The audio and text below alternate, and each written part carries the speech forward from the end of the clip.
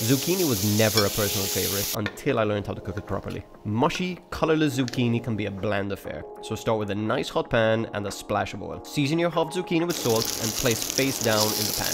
You can definitely replicate this on a barbecue. You can push down the zucchini with a spatula or use my do-it-yourself kitchen weight for maximum contact. Once you see some browning, flip them over and cook for another 1 to 2 minutes. The secret here is to leave the zucchini with some crunch and get some really nice browning on the outside. So if you want small pieces of zucchini, I'd recommend cooking a big piece and just cutting it down smaller. These were a delicious addition to my mint almond pesto recipe. You can check that out in my next video.